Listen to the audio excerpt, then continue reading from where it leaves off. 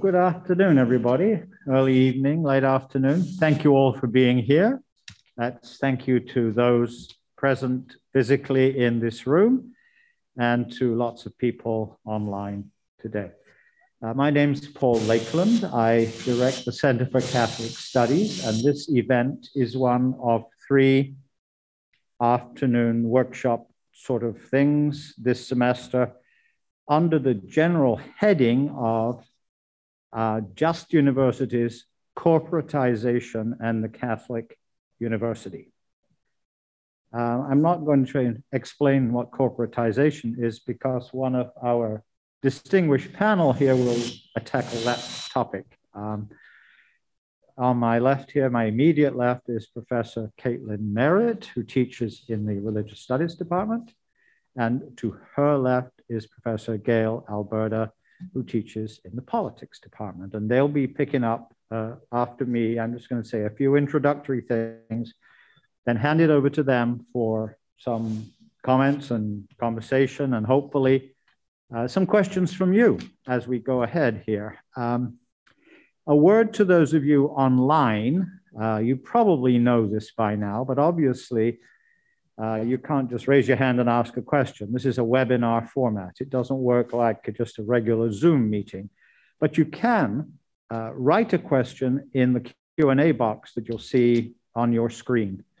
And you can do that at any time during the talk that any of us say strikes you and you want to ask the question, not wait till the end. You can type the question in, and then one of the jobs I will have will be to pass the questions along at the end of our session to whoever seems likeliest to be able to answer them. So that's the format. We'll be here for about an hour. If we get really excited, we might be an hour and 5 minutes, but that's about it, right? So good. So some of you, I see some students here, and there'll probably some online. So some of you a lot of the terminology here will be new to you. Some of you, it's old hat. So either way, you have to exercise a bit of understanding. So if I tell you that the background theoretical issue here is something called Catholic social teaching, which has been around for 130 years in that format. And even back at its beginning in 1891, it focused on labor issues. It focused on unionization. It focused on the right to free collective bargaining. It talked about a living wage. It talked about employer-labor relations. It was a very forward-looking document. And since then, there have been multiple further documents in that tradition, each one addressing the social context of Catholic teaching some way or another. So that's the topic, that's the theoretical background that will be discussed in all 3 of our sessions this semester. So next month, we'll be looking at the question of how we serve the underserved. How does a Catholic private university manage to address that part of its mission that says we have to take care of those who are not able to simply buy their way into whatever they want to buy their way into or whatever. So the underserved population will be the topic for next month. And the month after that, it will be an issue of looking at racial justice on university campuses. This, by the way, this is not about Fairfield University. It's about Catholic universities in general, perhaps Jesuit universities in particular, and Fairfield shares in all of the problems and challenges of all these institutions, but this is not narrowly focused upon Fairfield. So if that's what's happening in March and April, then here in February, we're going straight to the heart of that early Catholic social teaching document back in 1891, and we're asking about the implications of a concern for justice for workers in the context of a Catholic private university. predominantly, I guess, we'll talk about the living wage. Well, I'm going to leave it to these two to open that up, but I will just say one thing. On a campus like this or any other Jesuit or Catholic university, there are two groups of people for whom you have to have the most care in terms of making sure they have a living wage. One group, who we will not be focusing on today, are staff, university staff, everybody from those who empty the trash cans to the people who work in student affairs and so on. Those are full-time employees with benefits, and it's clear there that the university needs to pay a living wage to those people.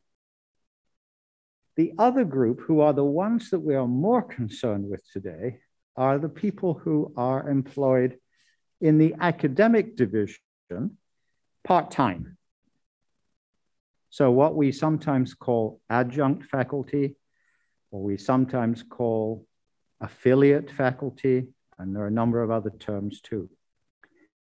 For the students here, many of you have no idea when you take a class with someone whether that person is a full-time faculty member on a tenure track or tenured or whatever, or that person is an affiliate faculty member who is teaching 1 or 2 courses here and maybe more somewhere else and so on. Mostly you have no idea because it's not the quality of their teaching that is the issue.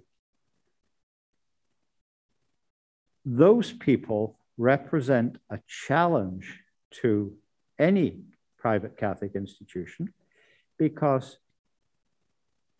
the issue there is systemic. When you're paying someone for a course, how do you determine a living wage since you're not responsible for what other courses they might be teaching somewhere else? And therefore, you're probably asking yourself questions about things like how many of our faculty ought to be in this rather insecure position with a salary for a course and no benefits. There were, the data here is a little bit out of date, but less than 10 years. There were about 1.8 million faculty teaching in universities and colleges across this country. 1.8 million, I think probably about 6 years ago. Of that 1.8 million, 1.3 million had no access to tenure in the institution in which they worked. And of that 1.3 million, approximately half of them, 700,000 of them, held adjunct positions, which means they got a course here, they got a course there, they got a course there. Good luck making a living and no benefits. So the issue of labor justice applies to staff, and it applies, the living wage issue applies particularly to these adjunct or affiliate faculty. So as we go through this, that's not the only thing we're talking about, but that's probably where you're going to find the issues most clearly laid out. So I'm going to stop there for now. I'm going to turn it over to Professor Alberta. She'll be followed by Professor Merritt, and then we'll see where we are with questions and comments and discussions as we go through the rest of the hour. Okay, good. Thank you, Dr. Lakeland. So hi, everybody. Thank you for being here. I'm just going to start off with a brief overview of this idea of corporatization and just how we kind of came to be in this position as a nonprofit group of institutions. So this is going to be like a very broad, overview, not specific to obviously Fairfield or any one particular college. So for the most part, starting with Harvard as our nation's first institution of higher learning, it really was considered a public good, right? That we were going to have these institutions that help to better citizens, right? Help the lives of individuals, help better society, contributed to knowledge, things along those lines, okay? And that was mainly the model for many, many years. It's why most universities, right, are nonprofit.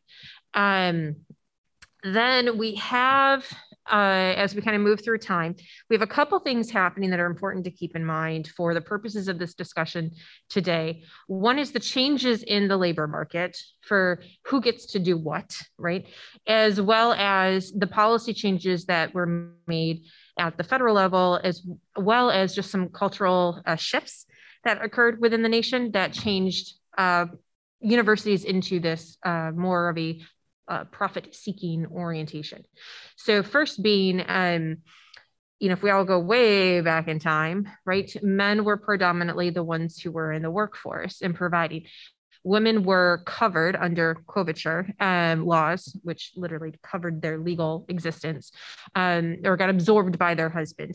So most of the time, we didn't see women actually working in the workplace. And if they did, they were unmarried women. And that was pretty much the status quo until about then, early 1900s, where then we started to see, right, we have World War I, followed by World War II, men going abroad to serve. That left factories empty, right? And also a rise in more access to college institutions. So those two things are going on at the same time. And with that comes women entering the workplace. And a change in societal norms of that married woman could also enter the workplace and not, be a stay-at-home mom and, childcare provider and doing the housework and things along those lines. So it's a hefty responsibility, don't get me wrong, by any means. And that is a huge contribution to not only the family unit, but, the society as a whole. But we see these shifts, right? So women are starting to enter the workplace, and not just unmarried women. We're starting to see married women entering the workplace. We see technology on the rise. So you have what, were called back then secretarial positions. You had women serving in the factories while the men were, abroad fighting in the war. And things like workplace safety precautions, right? It came out of the progressive era movement. So now the workplaces became, cleaner and more safe. So women, felt more comfortable going into those places, and society felt more comfortable with women going into those places. At the same time, we have individuals attending universities, and it starts to open up to and including women during this process as well. And so that, occurs like, the early 1900s and kind of moving forward into about the 1970s.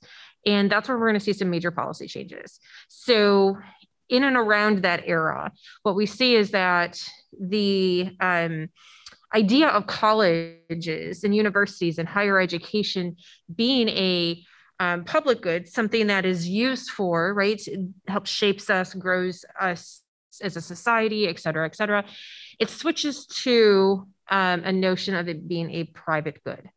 Okay. And if it becomes a private good, then there is a consumer. Okay. And then there is profit to be had. So, and that came a little bit under, the Reagan era, as well. He really did jump on this, and it had a lot to do with too, that again, these cultural shifts were changing in the United States.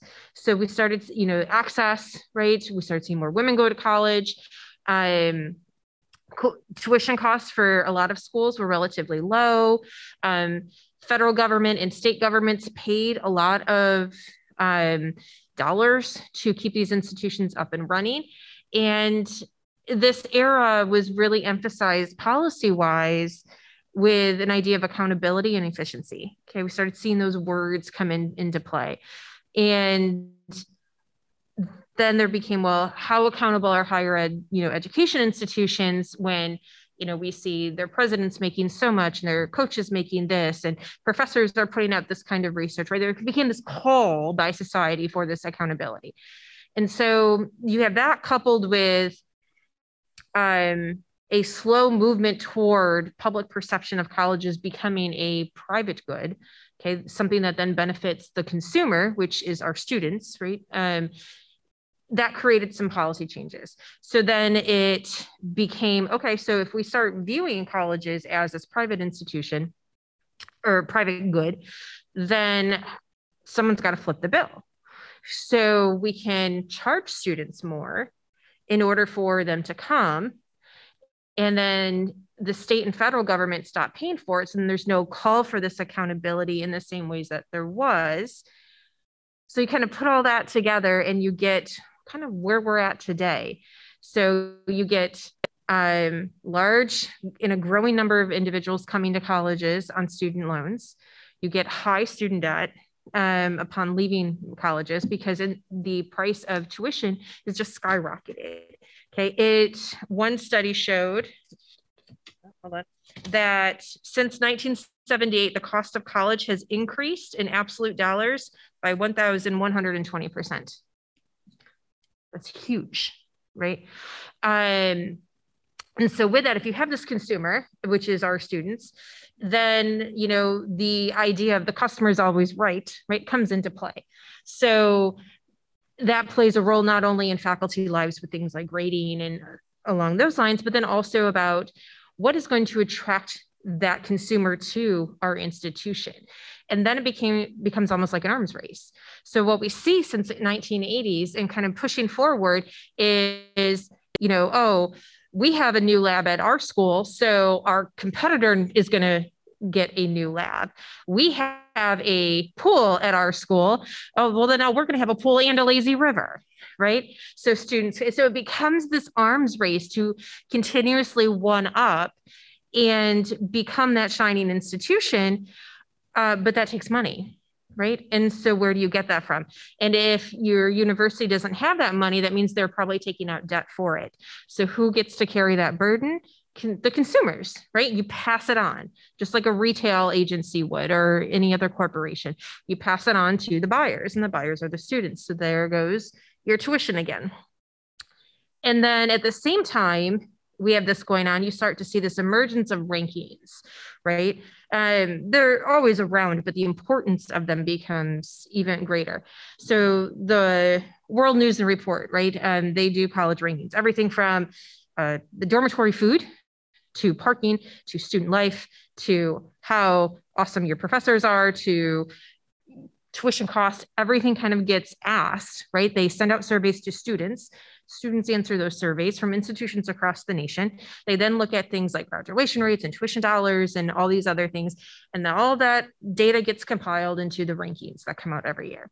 So in order to keep right up on the rankings, you got to have students who are going to give you good rankings, which means then you're competing for good food, good dorms, the best dorm, the most updated dorm, right?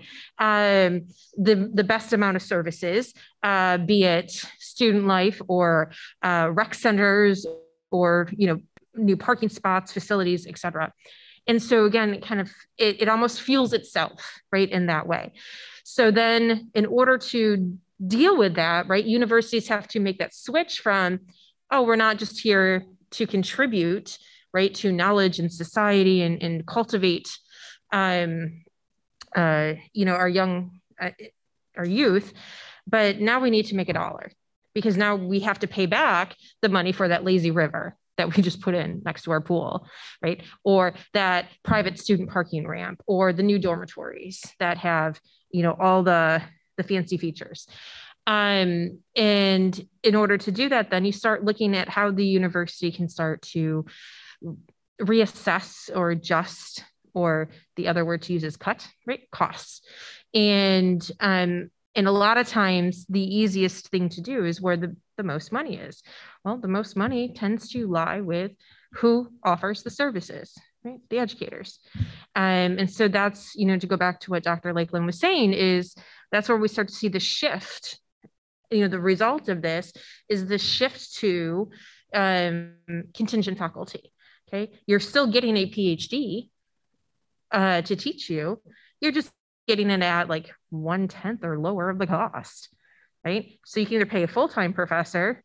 Did you look up the average of what faculty make? Average nationally? Yeah, for our salaries. I don't have it off the top of my head. For our kind of institution, the average is probably around 110,000. Okay. So instead of paying for a full-time faculty, so instead of paying 110,000 for full-time faculty, you can get your students taught by a person with the same degree for like 5 or 6K. Right? So now you get to hire 4 or 5 people to teach a course, or teach 4 or 5 courses, when full-time faculty, like our institution, we teach 3 courses a semester. So you get, it's cost savings, right? It makes financial sense from a business for-profit standpoint, right? And that's kind of where the conversation that we're about to engage in is going to unfold. Is now we're in this place. Here's how we got there. Now what? Okay, now that we're here. And I'm going to wrap that up and hand the mic over. It's kind of depressing. I'm sorry. This is also quickly turning into a game of hot potato, which is always fun. So what we just set up, right, is there's 2 main things that we can think about in this conversation as immediately relevant to the 3 of us sitting at this table.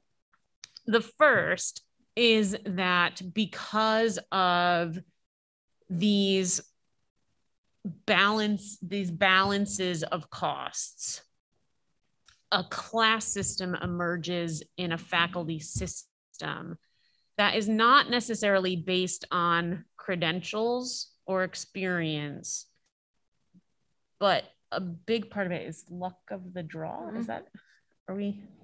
Yeah, I think that's a good term.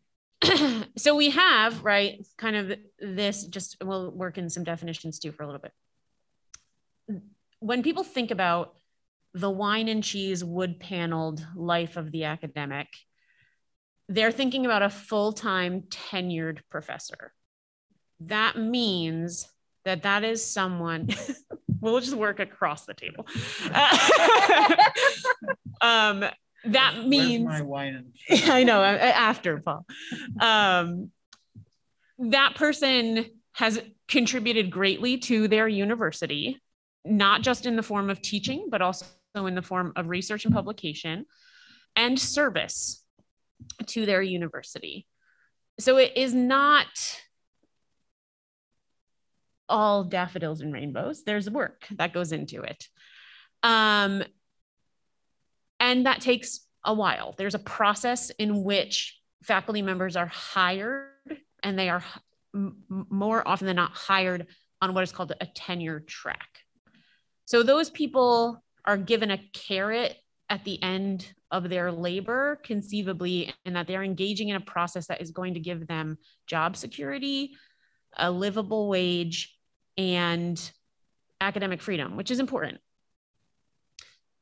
Besides that, right, people who are working towards that goal and are supported by the institution in their work towards that goal are called assistant professors more often than not. And they're working towards tenures. They're working towards that job security and that academic freedom. And then the class that we're focusing on are these contingent or adjunct faculty, and visiting professors also fall into this category as well. And these are professors who are not even hourly employees. They're considered part-time employees, but they're really contract workers. They are contracted from the first day of the semester to the last day of a semester to provide credit hours for a course.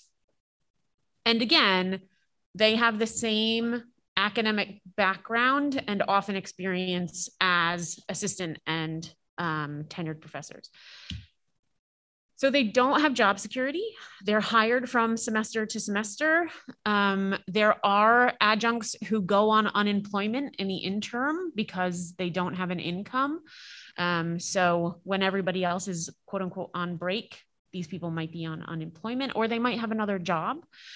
And they also don't have any job security. They may not be invited back for another semester.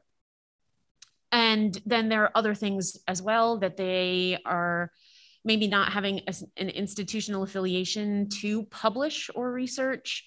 And they are also not serving the university. Adjunct faculty are not required to act as advisors to students, for example, or sit on committees, or even necessarily attend faculty meetings. So from an economic point of view, there's certainly a trade-off in terms of responsibility. I'm going to put the Catholic theologian hat on. And the other thing that I want us to focus on as a result of this class system that we all just talked about is that there is a lens through which to see this in terms of quantity, which is important from an economic solvent point of view. And then there is another lens to look at this through quality. And that is particularly important at Catholic institutions grounded in Catholic social teaching. So for Catholic social teaching, right, which did start in 1891 and has been around and has been talked about by many, many popes and many, many bishops and many, many people, including academics. The question at the heart of this is, where is the human being?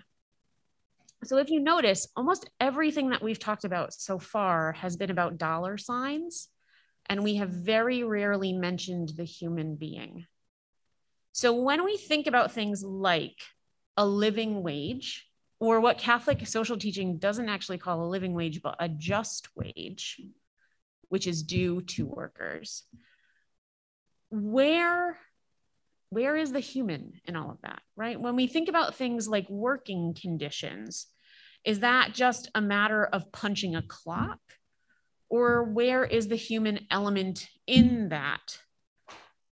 And this is a very poignant conversation regardless of the conditions in which we are living, but COVID has also amplified this with realities like the economic depression that's been associated with it, as well as things like adjunct faculty not having access to medical benefits.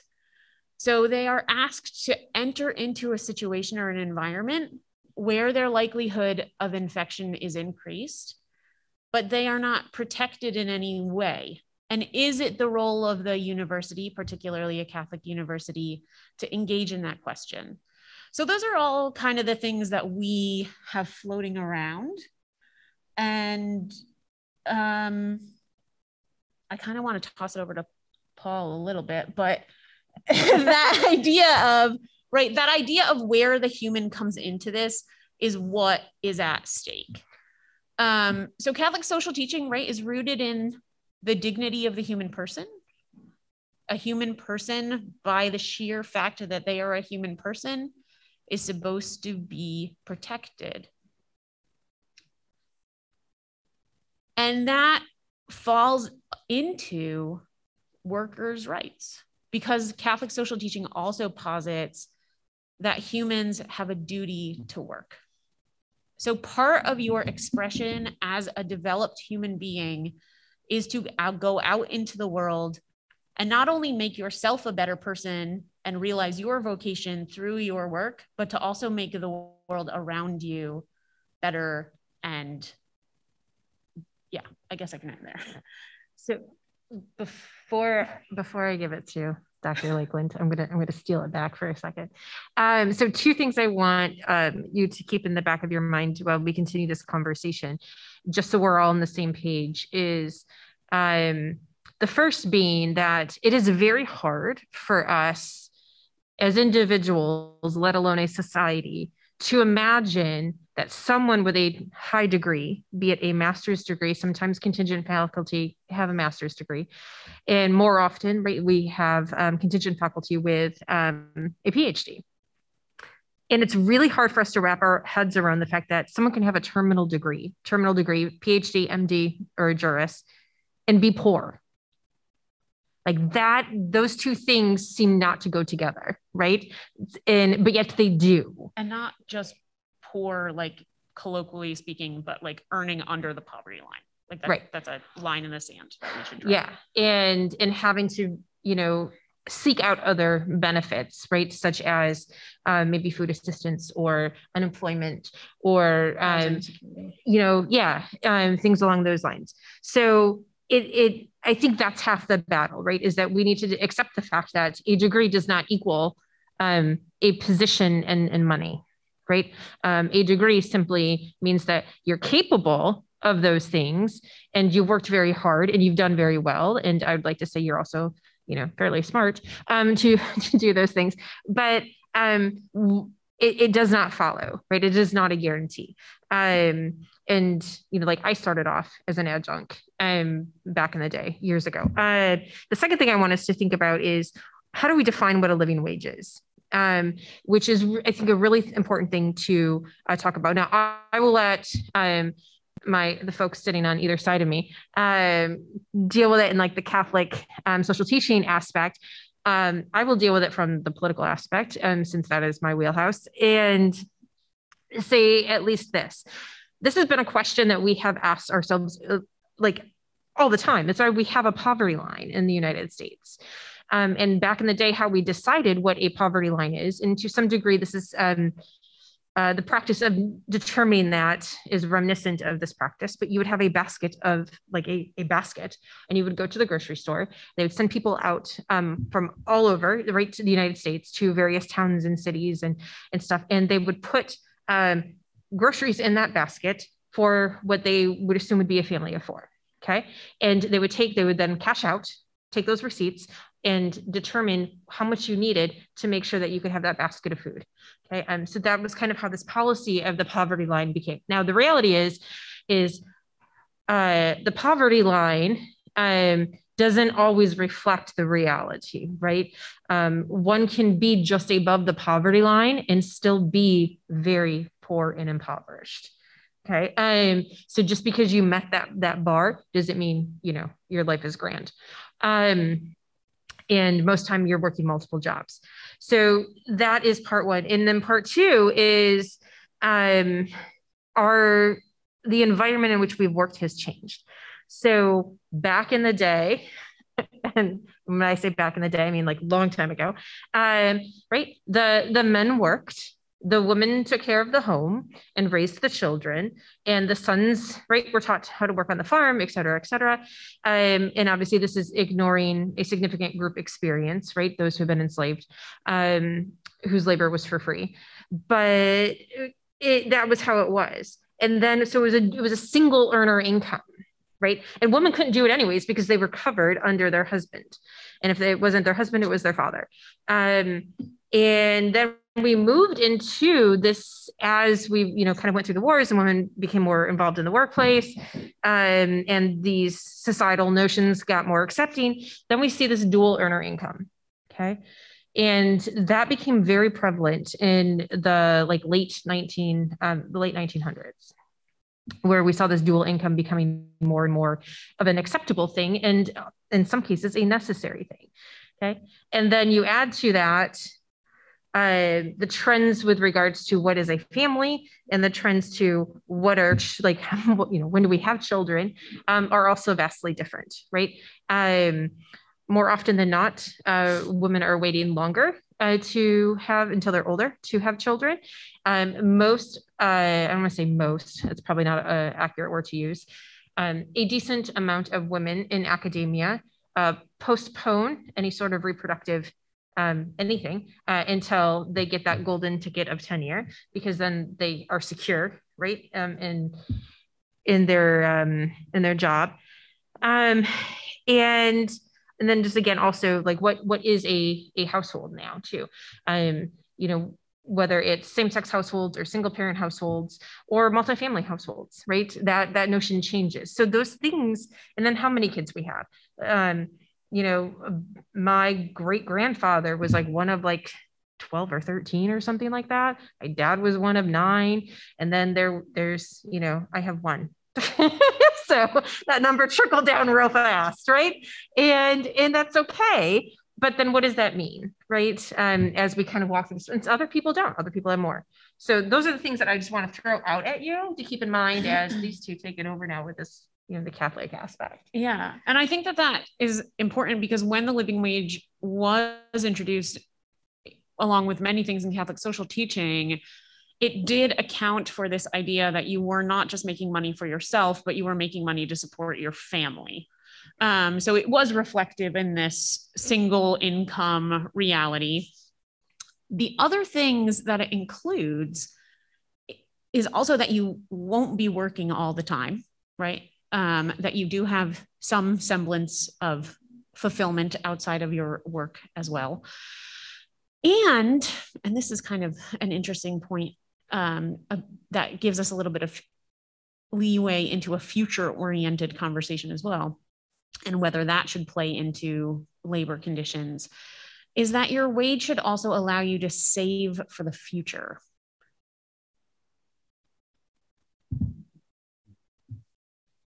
Go.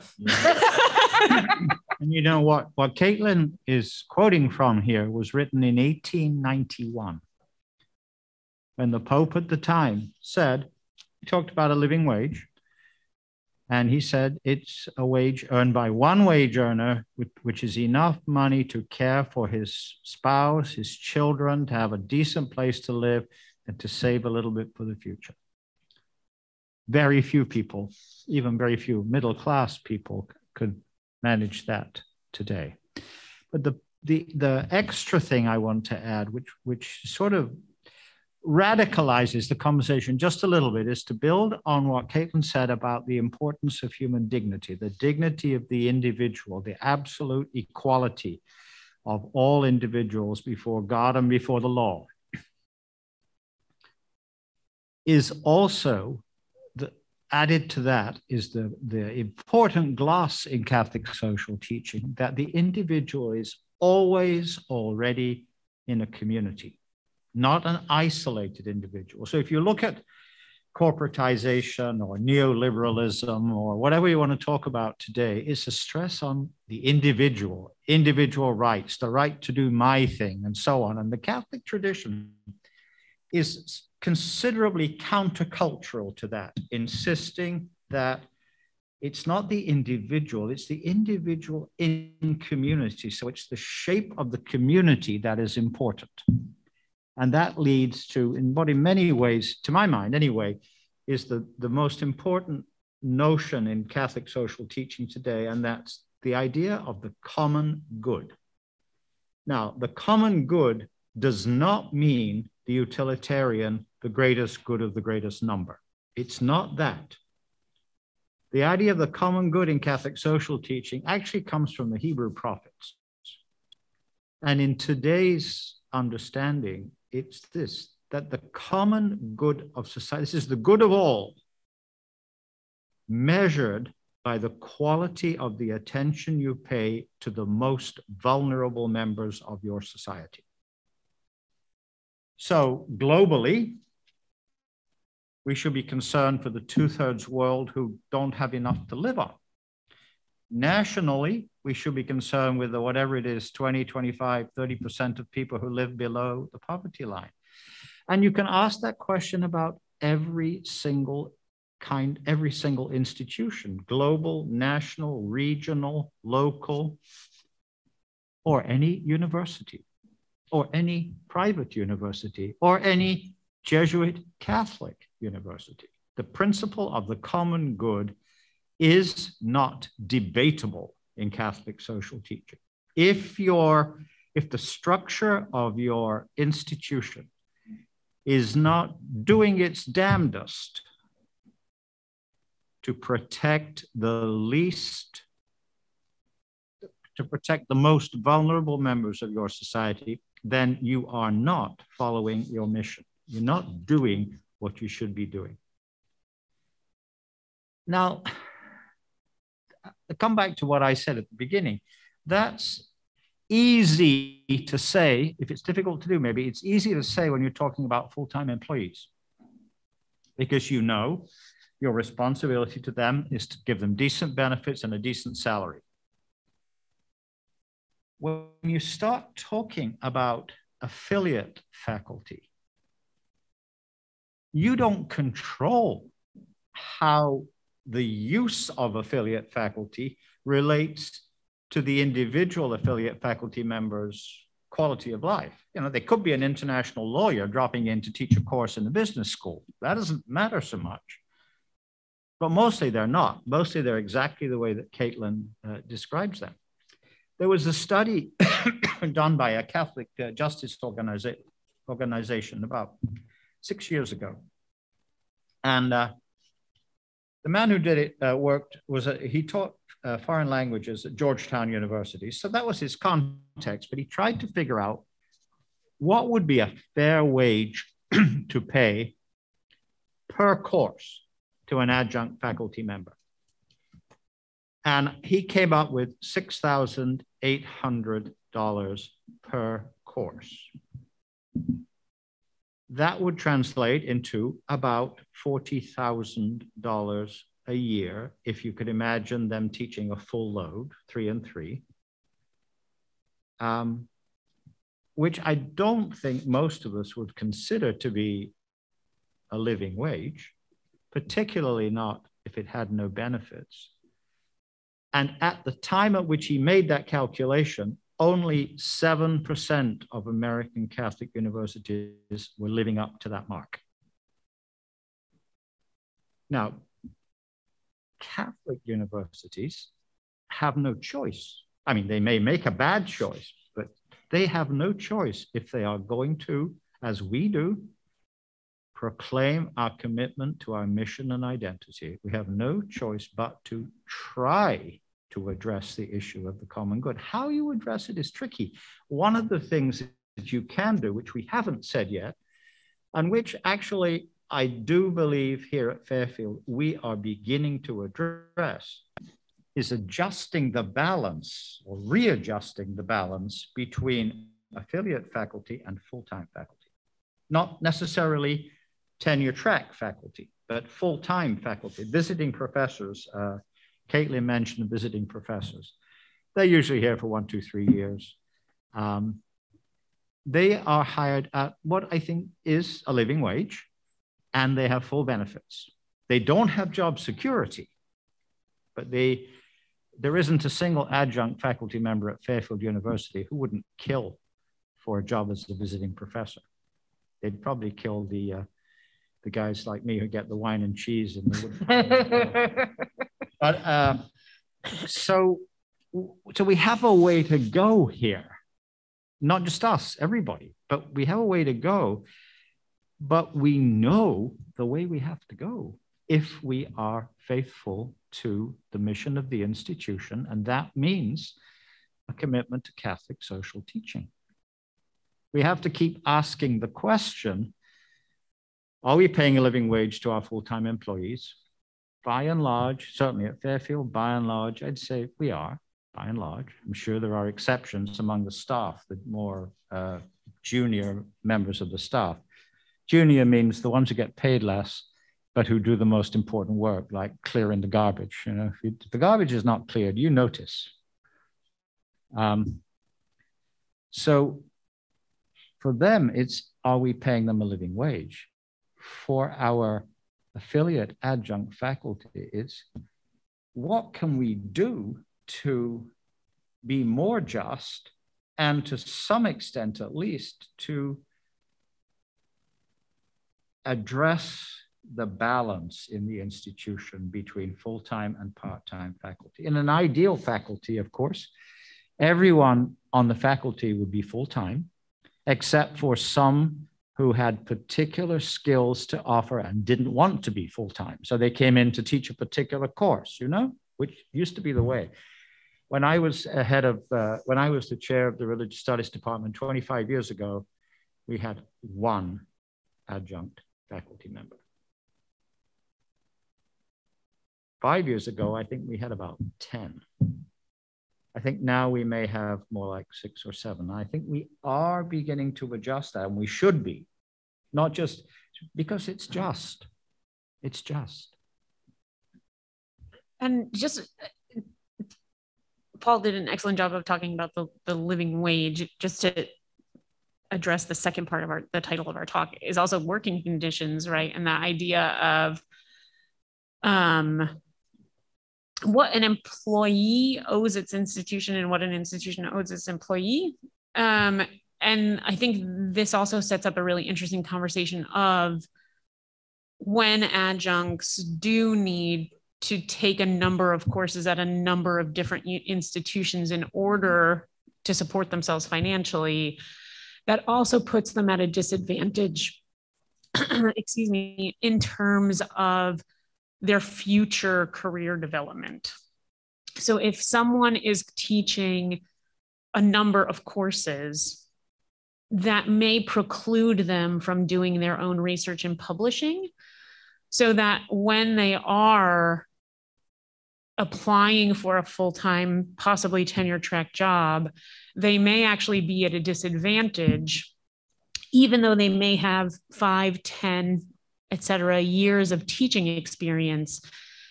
The university may look more positively on someone with less teaching experience, but more research and publications.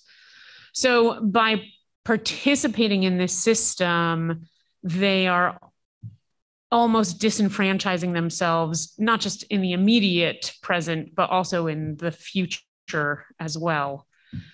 The other thing that's kind of interesting from a Catholic social teaching point of this is that the way to escape oppression is to become an oppressor in a certain point of view. The idea that many institutions sometimes put adjuncts and full-time faculty at odds with one another is something that also should be discussed. That hasn't ever been my experience, but it is something, you'll see this red book up here, that some people who look at this topic do talk about, that in order to get into a full-time position, that means that you do have the benefit of teaching less courses, and there'll be adjuncts who pick up the courses so that you can do your research. So that kind of cyclical nature is also something that we don't need to go into much detail about, but it's just something to kind of put out there, that there's a lot going on. This is not an easy situation to talk about, or to say like, oh, well, if they just did ABC, Catholic universities would be fine. This is very muddy and very complicated, and that's why we're having conversations like this. So just to piggyback off of what they're both saying here, I ran a couple numbers really quick based on Dr. Lakeland's average rate of salaries, our knowledge of our average adjunct salaries across the nation, just to give you an idea of how many courses that a contingent faculty member would need to teach in order to make what a full-time tenure track professor makes. That is 20 a year. Okay, that's lowballing it too, by the way. So that equates to 6 or 7 per semester if you can teach that in the summer as well. If not, that's at least 10 every semester. Okay, I'm an assistant professor here, tenure track, and so I teach 3 classes a semester. Paul, you teach 3, yes? Classes a semester? No, I'm privileged. I teach 2. Ooh. But that's because I run the Center for Catholic Studies. Yeah. So technically everybody teaches 3 on a tenure. Right. And by the way, those people you're talking about who'd have to teach 20 courses, they still wouldn't get any benefits. No. So that's no benefits, no healthcare. That's no 401ks or 401(3)Bs.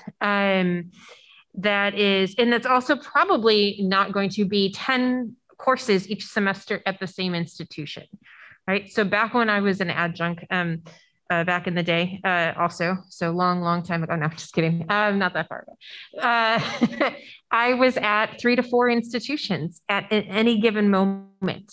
The closest institution was about a 20-minute drive. The farthest I drove to teach was about an hour and a half one way. That's not round trip. And I would try and get 5 to 6 courses every semester to make just the basics work.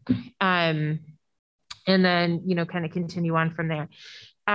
So that just gives you an idea. And it's not just, the other thing that I want to highlight that maybe not be a misnomer to folks in this room or even our folks that are watching it online, but can be a misnomer in general is, I teach 3 classes. That's, 3 credit hours a piece, 3 times 3, right? We get 9. Oh, you teach 9, you work 9 hours a week.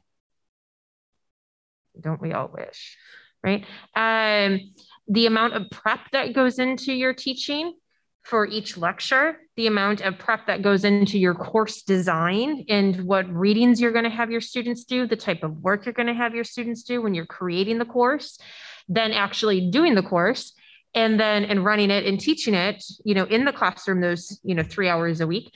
And then you followed that up with your grading, your getting ready, you're writing your exams, you're writing the prompts for essays, right? All of that plays a role, but we don't really think about it in that way. So I think it was the other day when we were talking, she did a quick and dirty analysis, and it averaged out to be how much per hour? Less than $2 an hour. This is not at Fairfield. Faculty. Yeah, for adjunct faculty. Because they have the same preparation requirements that the rest of us do. They may not be doing committee work, but so if you look at what they're paid and you figure out how many hours they have to put into it, it comes out at $2 an hour, which is a little bit below minimum wage, if you think about just that. a tiny now bit. We're getting to the point where we probably should see if we have some questions. So I have one online here, and I'm sure there'll be more, but is there anyone in the auditorium who has a question? Keith, would you mind coming to the mic so that anybody online can actually hear you? This is our... And just to put the $2 thing in perspective, that it is less than what your wait staff makes. So just think about that. Thanks. So I'm Keith Maskowitz. I'm the director of campus ministry. One of the things that I noticed missing from the conversation are labor unions. Yes. And the church has a rich teaching and wants to embrace labor unions, but also has a horrible track record internally with labor unions. So I wonder if you might talk a little bit about that. Yeah, Thanks. It does. I remember, this is 35 years ago now, there was movement to bring some of the staff, and in those days we had many more staff who actually were hired by the university. It wasn't sort of farmed out. And the movement of labor unions to come to Fairfield to organize labor. I remember the director of human resources at that time saying in a public meeting, "There are strangers among us." So that was the warning. And what Father Keith says there is exactly right, that in theory, going back to 1891, we have a terrific record on the importance, the importance of labor unions. And lately, an abysmal record, not here, hasn't come up here lately, but it's come up at a number of Jesuit institutions and some other Catholic institutions that have simply tried to prevent unions being formed, especially for adjunct faculty, and in the bigger institutions for graduate students who are doing a lot of the teaching anyway. And the role of the labor could you union. justify that, please? Yeah, so the role of the labor union, just kind of think about it from this historical political context. And by no means am I a labor union expert, but they serve an important purpose, right? One, they give us our minimum wage. I was like, what is that word? Our minimum wage. They vacation time, weekends off, right? Labor Day, workplace safety. Okay, all of these things that we kind of come to know were part of not only the labor movement, but also this progressive movement out of the 1920s, 1930s, where we were trying to kind of reform a bunch of things. So they do play a role, and there is something to be said, right, about collective action. If we get together, there's power in numbers. If we get together and you demand something, it is vastly different than when a single person demands something. And so, that is also, one of the reasons why it's then to put it in the private sector kind of, or this private good corporatization thing, it is better for corporations in general to have fire at will employees. right? Because then if you're not performing, right, they can let you go.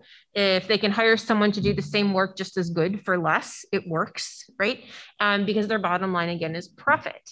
But when you transfer that into an institution of higher learning, right, like our colleges and universities, that could become problematic, because then you're not allowing your scholars to do their work and contribute to knowledge and teach the youth and do those things. So again, just a different kind of perspective.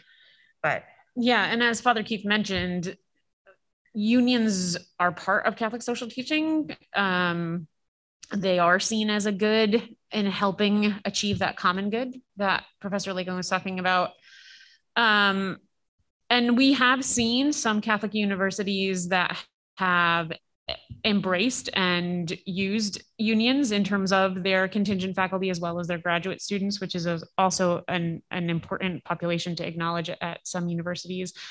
And then there are other universities, at the very other side of that have discouraged it. But somewhere in the middle, right, we always have to remember that idea of community, and that this idea of working together and talking openly with each other and knowing where responsibility lies, whether that does come in the form of a union or not, is also at the heart of Catholic social teaching. And that is maybe another way to think about it as well. Okay, so I have a couple of things online here. One from Professor Betsy Bowen in the English department, and she says this. She's always looking out for students. She says this: thank you all. I think that was us mainly. One point that may speak to students is that they too are being shortchanged by the system, because affiliate faculty aren't being paid to advise, write letters of reference, serve on committees that get necessary work done. There are fewer faculty available to support students in all kinds of ways. Parenthesis, I know that some affiliate faculty do these things anyway, but they're not obliged to. Then we have one question, which is a huge one. I don't know that we're going to have time to answer it, but William Deegan asks this: in your description of the issues, the three of us, what are your thoughts on solutions to these issues, both from inside the university and from outside the university? So I have a comment. Something came in my head on Betsy's question that I think can relate to us. So one of the things that was highlighted by Caitlin was that, contingent faculty usually are not in department meetings, right? They're not usually part of the general faculty meetings. So you're not in the places where the decisions get made, or as, the Hamilton musical says, you're not, not in the room where it happens. So part of the answer to that, that question is the idea that universities as a whole needs to shift how we include contingent faculty and allowing them.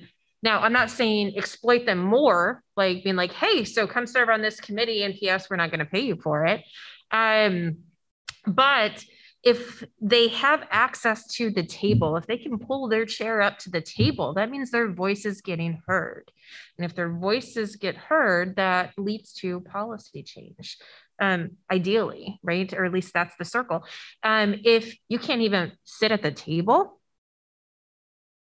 how is that ever going to start happening? Now, again, I would not be for saying, hey, contingent faculty, teach this class and sit on this committee, and we're not going to pay you anything additional, right? Part of my position as an assistant professor or Paul's position as a full professor is that we do service, right? So part of our salary is understood to be, we do research, we do teaching, and we do service. And so we have a seat at the table. So I think that's at least part of something that needs to change. And another thing just to address about Professor Bowen's comment, well, two things, excuse me. The first, right, again, getting back to this common good thing, first of all, it would be impossible to teach 20 courses in an academic year.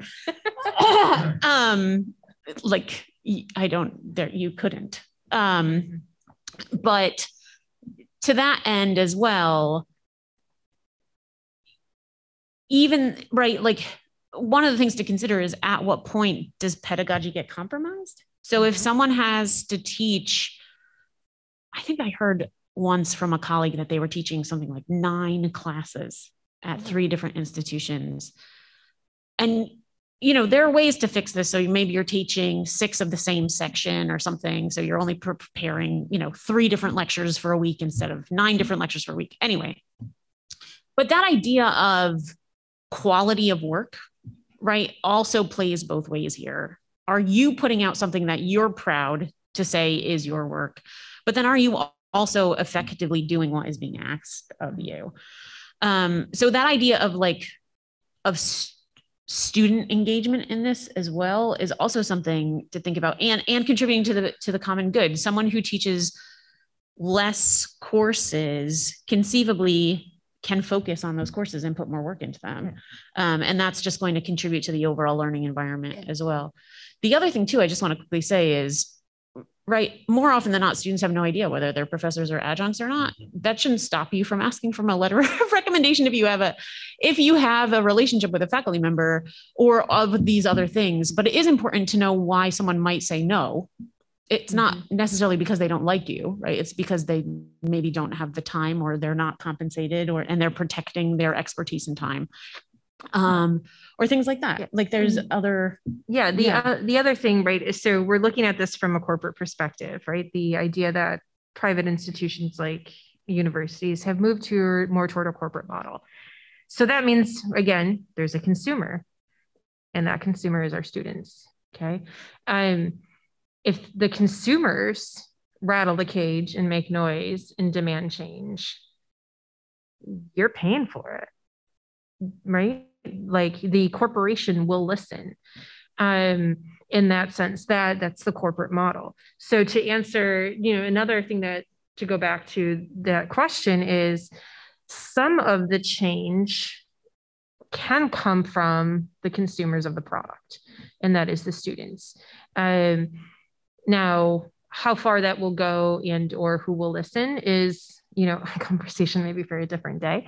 But that's why, for instance, when you boycott, right, brands for doing X, Y, and Z, or you choose not to, there's products from companies that I won't buy from because of something that either has happened, they've stood for, or whatever, that goes against my beliefs, right? And so in my personal values. So I don't engage with that company. So it's the same kind of thing. The other thing to think about too is, and I'm going to throw this little nugget out there and see where it goes, is the budget, right? There are ways in a budget to redesign it so that there can be a little bit more of an equitable distribution, right?